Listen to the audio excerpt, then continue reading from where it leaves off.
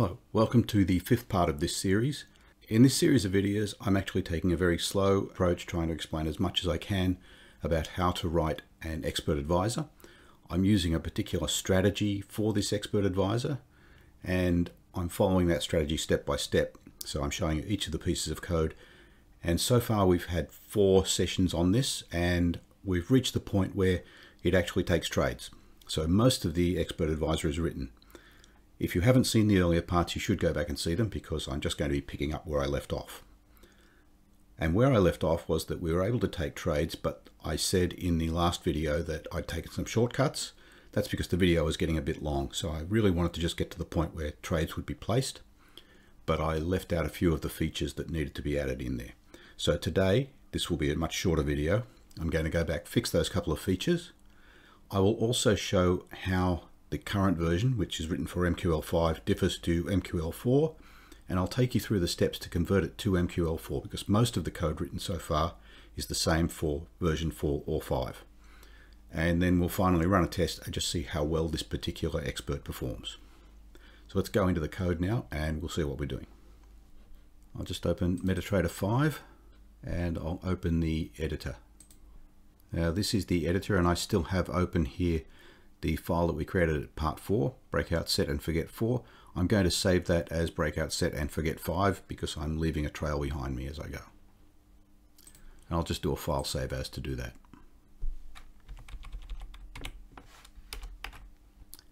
And now we're at a convenient place to pick up where I left off.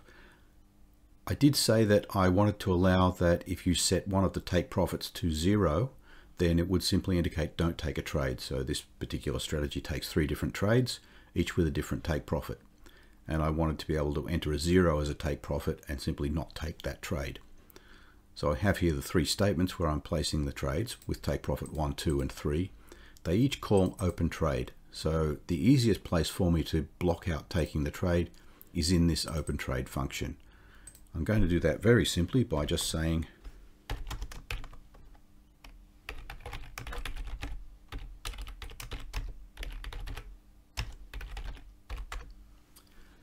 so if take profit, which is this argument passed in, that argument, if that is equal to 0, then return true, because this function returns a Boolean, and that will at least let it carry on to the next. So if I set take profit 1 to 0, I can still place trades for take profit 2 and 3. So that's a very simple fix to adjust that. The other thing I left out was how to set the trade size based on a percentage of equity risk. So I already have the inputs to set the percent, which we're defaulting to 1% on each of these trades. So that would be 3% in total if I took all 3 trades. But last time I just fixed the volume. So I'm going to go back and change that now. And this is the line that I fixed the last time. I just said double volume equals 0.01. What I want is for that volume to be based on the risk. And to do that, I'm going to create another function. I'll just type the code in here to call it.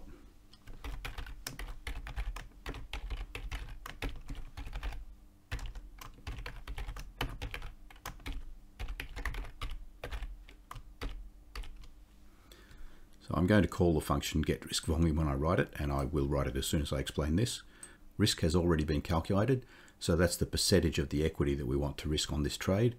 And then this mathAbs price minus SL, I'm using the math absolute because sometimes the price is going to be above the stop loss, sometimes below, depending if I'm buying or selling. So this is an easy way to just get the absolute difference between the price and the stop loss. And that's how much price movement I'm risking.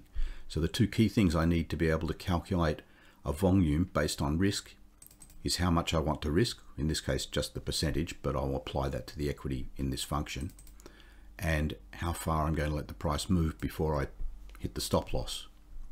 So now I'll go down to the bottom of the code and we'll write the getRiskVolume function.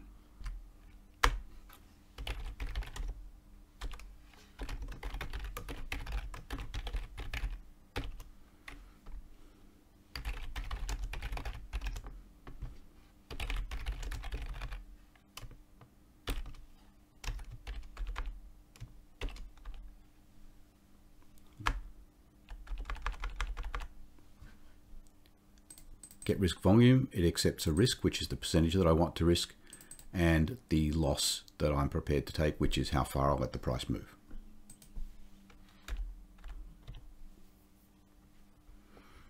Now this is going to be a percentage of equity, so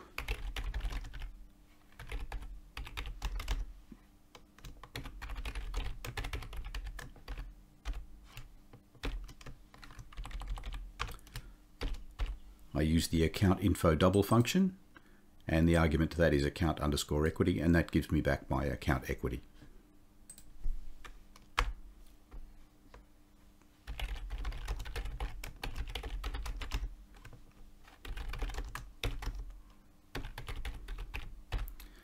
And then the amount that I want to risk is as simple as multiplying that risk that's been passed in by the equity that I have. So this risk, if I'm risking 1% of my account, that would have been already calculated in the earlier videos as 0.01. So I multiply risk by equity, and that tells me how much in my account currency I want to risk. So remember, equity will be returned here in your account deposit currency. It has nothing to do with the symbol that you're actually trading at the time.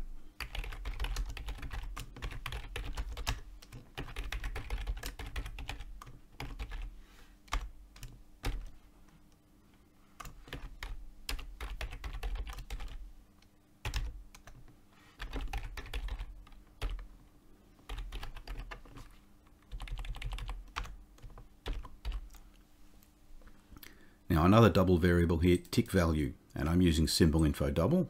Arguments to that is the symbol and then the information that I want. And in this case, I want the trade tick value. Now a tick is the smallest movement that price can have. And what this will tell me is the value that that smallest price movement will be. So if we're talking about, say, euros that are quoted to 5 decimal places, that tick size, that last decimal place, that will be the smallest move that can happen. The tick value that comes back here, though, will not be in euros. If your account currency is Japanese yen, then this value will come back as your account currency, the deposit currency for your account, regardless of the symbol that you're trading. And that conversion is all done inside the terminal. So this tells me the value of a single tick movement in my deposit currency for this specified symbol. And remember, that's not going to be a constant. It's going to change all the time because the value here depends on the exchange rate between your deposit currency and the two symbols that are quoted that you're trading. So you can't simply capture this once and assume that it won't move.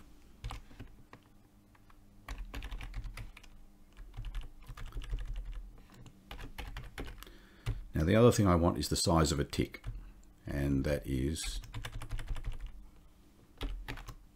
tick underscore size. Same function, symbol info double. This time I'm looking at tick size. And for, as I said, euro, that should return 0.00001. For Japanese yen, it would be 0.001. This is just a tick size, has nothing to do with actual money. So this is not in your deposit currency or in any other currency. This is just the amount that the price can move in a single tick.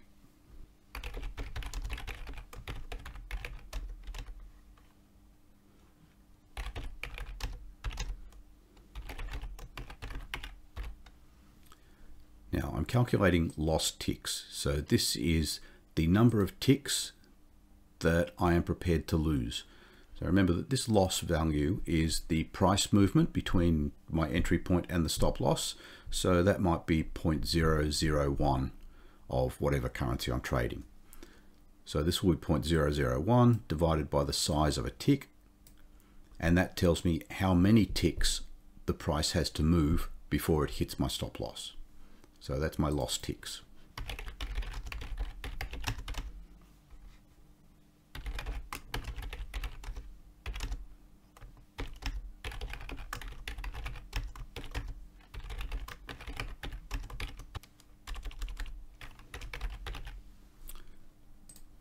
Okay, so now I'm finally down to the point of simply calculating the volume that I would trade.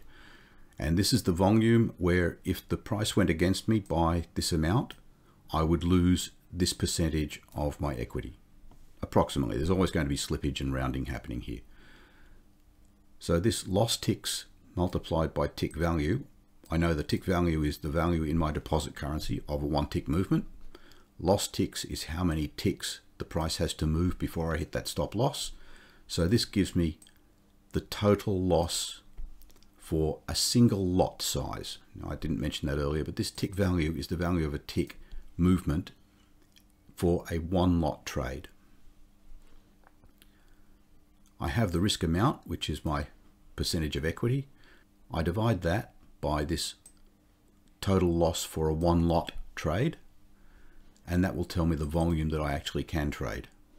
Now that's going to come back, it's a double, so it could come back with any number of decimals, and it may not be a valid trade lot size. So I need to normalize that to the correct size for the symbol that I'm trading. I have another function to do that, and I'm going to call that function now to change this volume to a normalized volume.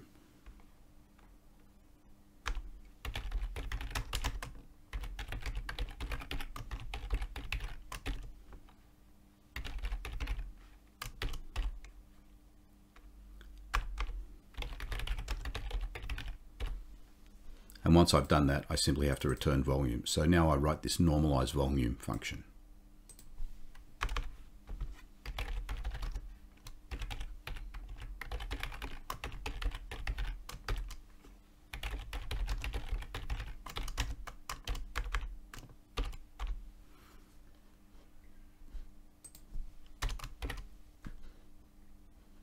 Now first I'm just going to put in a little guard statement.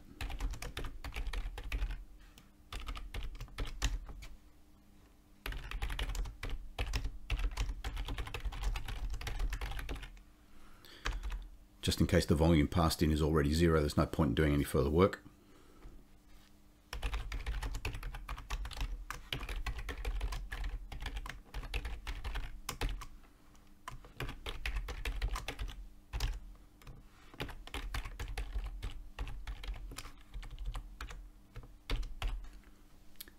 Now this variable I've set up here, double max, that tells me the maximum number of lots that I'm allowed to trade in a single trade. And I get there with the symbol volume max argument to the symbol info double function.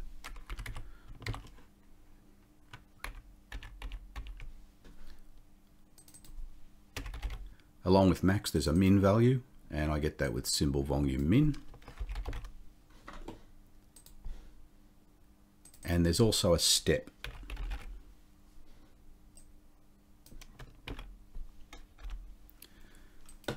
So max is the maximum size of a volume that I can trade for this symbol in one trade. Min is the smallest lot size that I can trade. And step is the increment between individual lot sizes. So normally this would be just the last decimal place, but it's possible that the volume step is 0.1 or 0.2. I've never seen this to be anything unusual, but the value is here, so I'm capturing it just in case. And what this basically means is that all lot sizes must be multiples of step.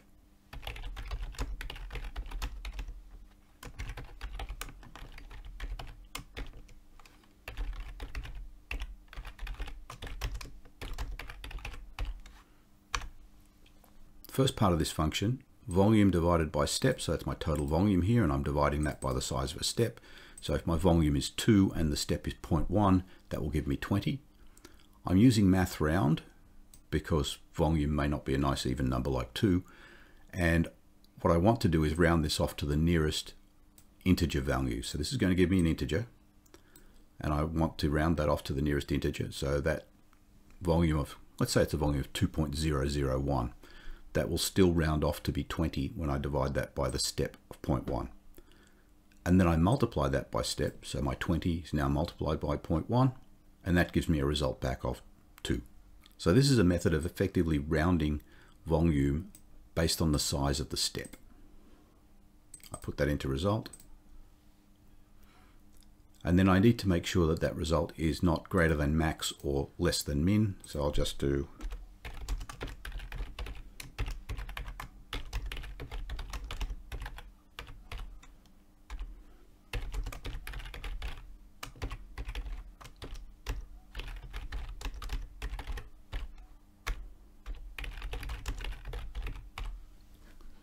So if the result that I've got is greater than the max, then I just set it to max, and if it's less than min, I set it to min. For your purposes, you might want to change this so that it's less than min, you set to 0, and effectively then you can't trade. I'm just making sure it stays within this range from min to max. And I think that's everything that I left out last time. Let me compile to make sure I don't have an error here. No errors, that's fine, and that should work now. The next thing I said I would show you is the differences to Metatrader 4, and there haven't been very many so far. So let me go to the beginning of the code. I mentioned this very early. I think it was in part 2. Property strict tells the Metatrader 4 compiler to use the new version compiler compared to the old version compiler, and that was there for compatibility reasons. This is a harmless statement for Metatrader 5, so I typically put it into all of my code. I even often put it into include files so that if I do a syntax check on those files, it will know that I'm using the property strict on those files as well. So I generally put this at the beginning of all of my files. That's a harmless change. This piece of code though, include trade.mqh. Trade.mqh is a file supplied with Metatrader 5. It includes a class that is used for trading and makes trading easier in Metatrader 5. That file does not exist for Metatrader 4. Metatrader 4 trades differently. So if I'm coding for Metatrader 4, I want to hide that. Now, rather than make a lot of modifications here inside this .mq5 file, the technique that I will normally use when I want a file to be compiled in both Metatrader 4 and 5 is that I'll have a small MQ4 file for Metatrader 4, a small MQ5 file for Metatrader 5, and then all the rest of the code will go into a single MQH file that is shared by both. So I'm going to do that. I'm going to take you through step by step. I'm actually going to create a version breakout set and forget 5A, just so that I don't override this, and then we'll work on that 5A.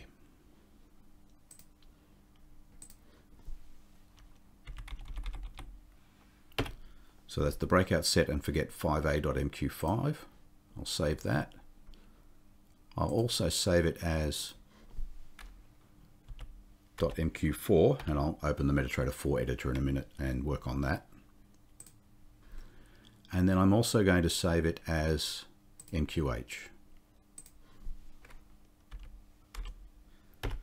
This is kind of the long way around of creating it, but it's because I've gone to this point first. Normally I just start with individual files. All right, so now I've opened the 5a.mq5, so that's the Metatrader 5 file, and the 5a.mqh. What I'll do in the .mq5 file, I'm going to get rid of all of this code because this is in the mqh file.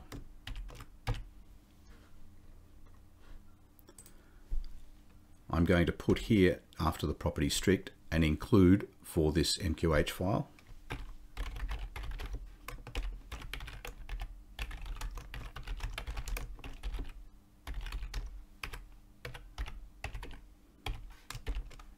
And you can call that include file anything you like, but I typically give it the same name as my main file. And then I'm also going to change these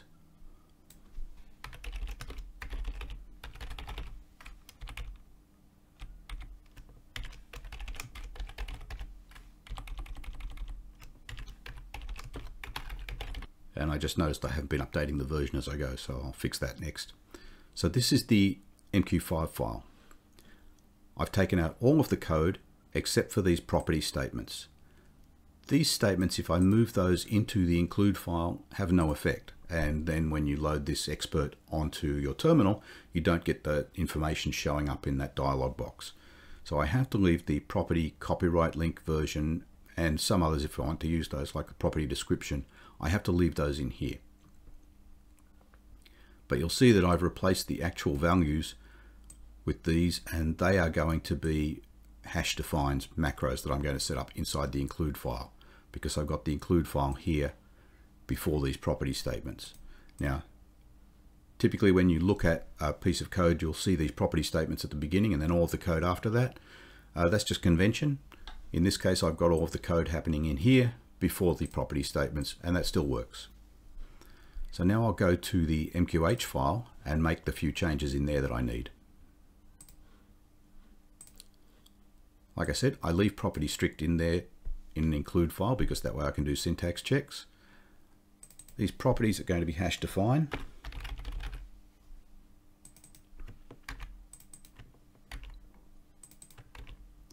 And I called these app underscore.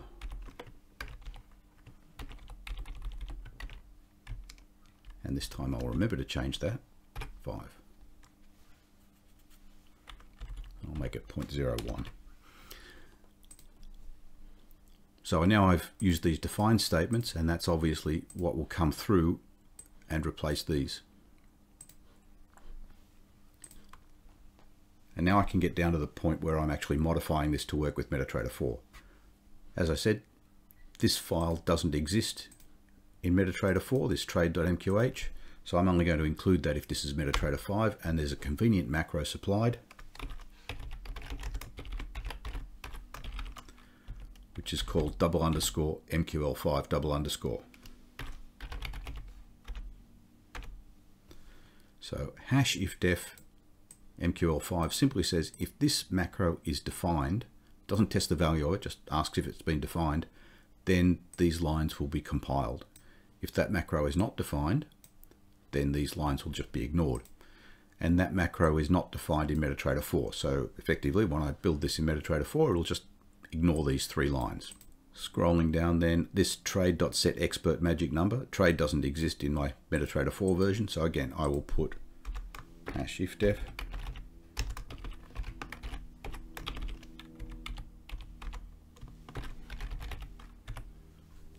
I'm going to need to replace that with something, but you'll see that a little further down. And now I think the only other place that I have a difference is where I actually place the trade. So here, this statement, trade.positionOpen, that's using the positionOpen method from the trade object. So I don't have a trade object because I'm not using Metatrader 5, or if I'm in Metatrader 4, then I don't have a trade object. So I'm going to wrap all of this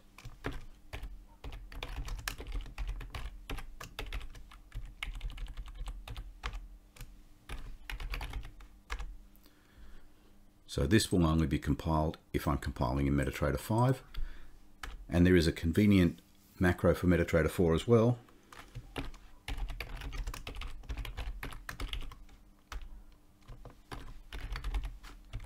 And so I'll go to the Metatrader 4 editor and actually fill in that line.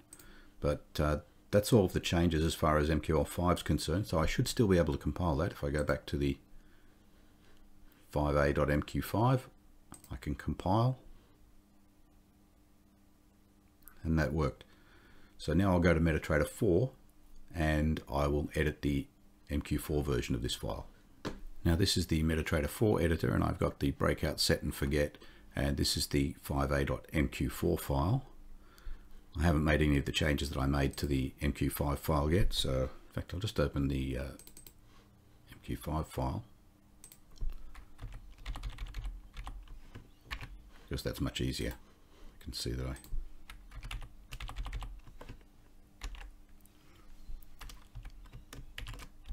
and remove all of that code.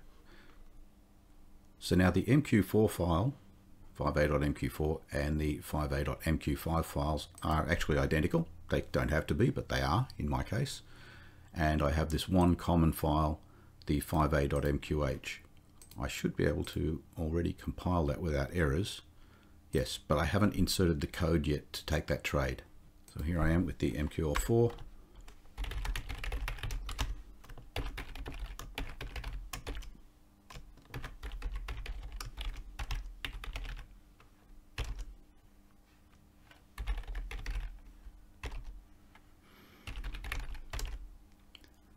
I'm going to set 0 as the slippage. That's not one of the arguments in the MT5 position open.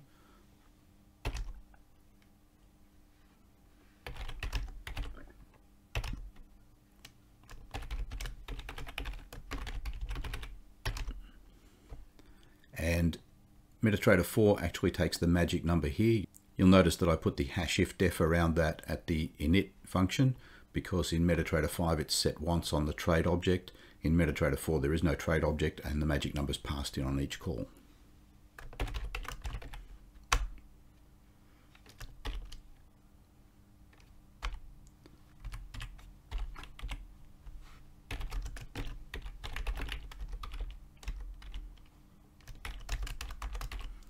Now the order send function in Metatrader 4 returns a ticket number, and if the order send fails, that ticket number is going to be 0. So I'm testing if ticket equals 0, and then I'm just going to print this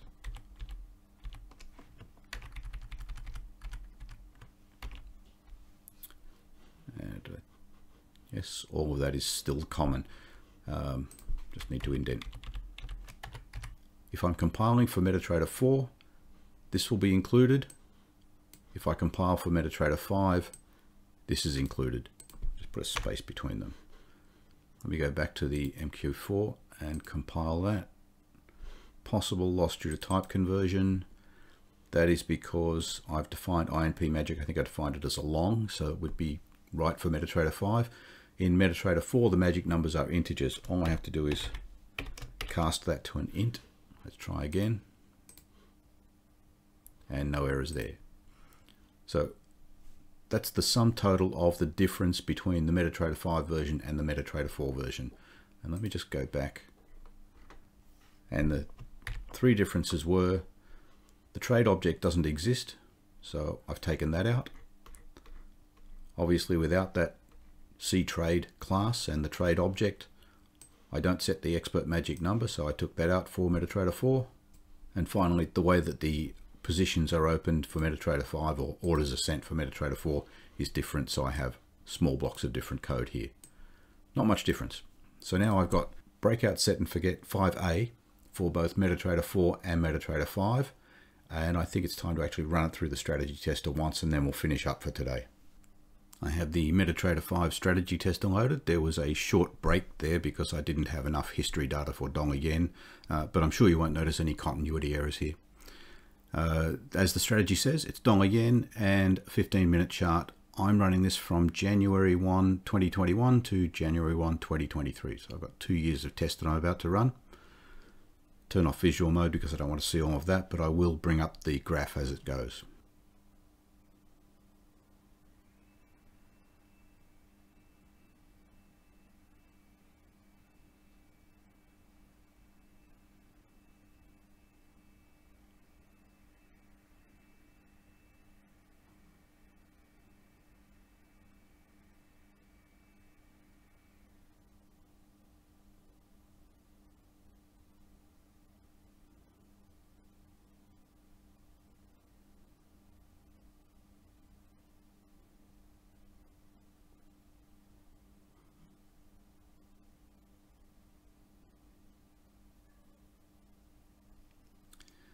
I said in part 1 that this strategy actually would make a profit, so there you have the graph. Let me look at the backtest result. Starting with my $10,000 deposit, in 2 years I've made a profit of $26,970 with this strategy on Japanese yen on the 15-minute chart. So I'm going to leave it there. We now have a fully working expert advisor. It works in Metatrader 4 and 5, although I haven't tested it in Metatrader 4, but I believe it will work, and I'll let you test that and tell me if you find a problem. But we have the same code running in Metatrader 4 and 5, and I've run the test to prove that it runs, and I've seen that it makes a profit. When I come back with the next session, we'll start to look at things like the options for the strategy where we move to break even when the first take profit closes, and I'll look at some other things around optimization and how that might work for you. I hope this has been useful to you. If it has, click the like button, and if you want to see more videos, click subscribe and then click the bell icon to be notified when we release new videos. Thank you for watching.